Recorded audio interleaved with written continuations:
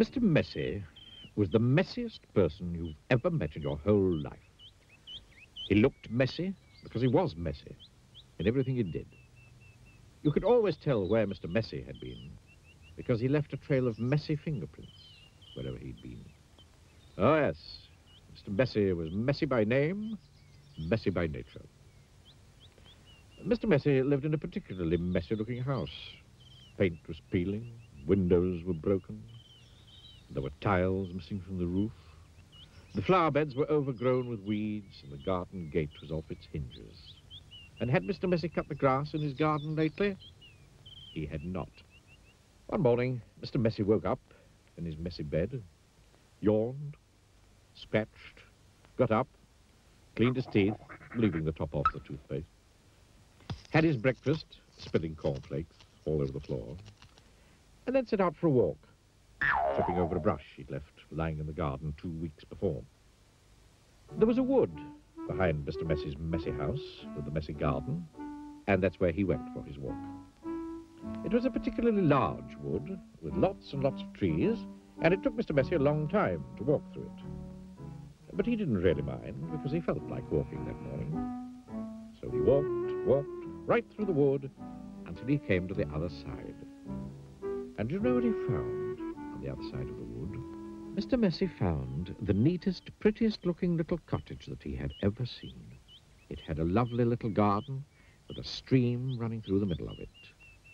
There was a man in the garden clipping the hedge. He looked up as Mr. Messy approached. "Morning. I'm Mr. Messy," said Mr. Messy.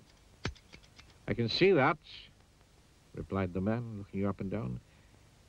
"I'm Mr. Tidy." "And I'm Mr. Neat," said another man, peering out of the house. "Tidy and neat," said Mr. Tidy. "Neat and tidy," said Mr. Neat. We're in business together," explained Mr. Tidy. "And the people who own this house have asked us to do some work for them." "What sort of work?" asked Mr. Messy. "Oh, we make things nice and neat," said Mr. Neat. "Tidy things up," added Mr. Tidy. Perhaps we could come along and do some work for you," said Mr. Neat, looking at Mr. Messy, who was looking even messier than usual that particular morning. "But I know one thing is neat and tidy," said Mr. Messy, looking downright miserable at the thought of it. "Nonsense," said Mr. Tidy. "Fiddlesticks," said Mr. Neat. "But," said Mr. Messy. "Come along," said Mr. Neat. "Off we go," said Mr. Tidy. But, said Mr. Messy. "But nothing," said Mr. Neat.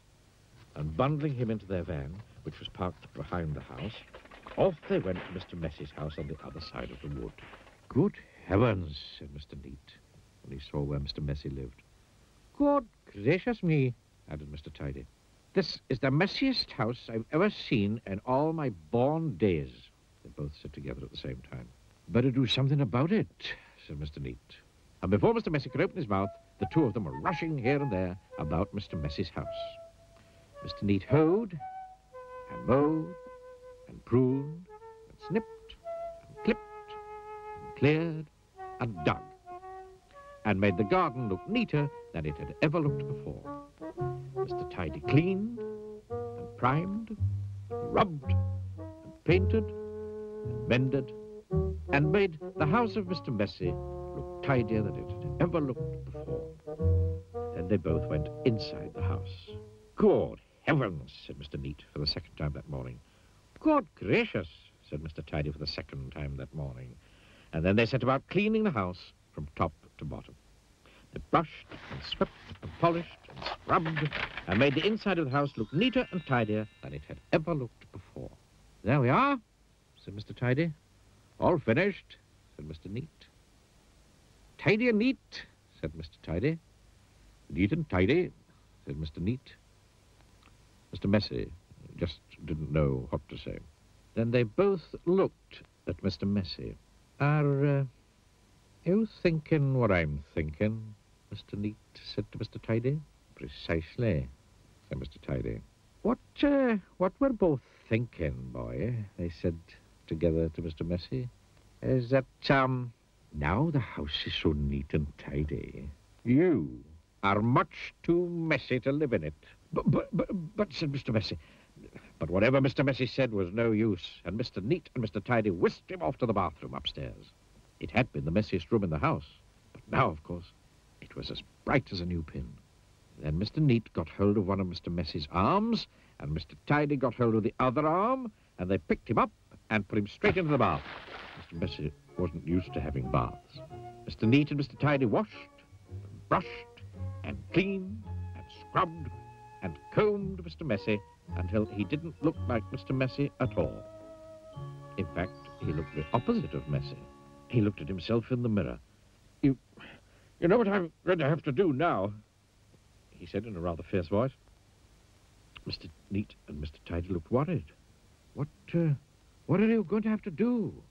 They asked Mr. Messy. I'm going to have to change my name, said Mr. Messy. And they chuckled. And Mr. Neat and Mr. Tidy chuckled. And Mr. Messy laughed. And Mr. Neat and Mr. Tidy laughed. And they all laughed together and became the best of friends.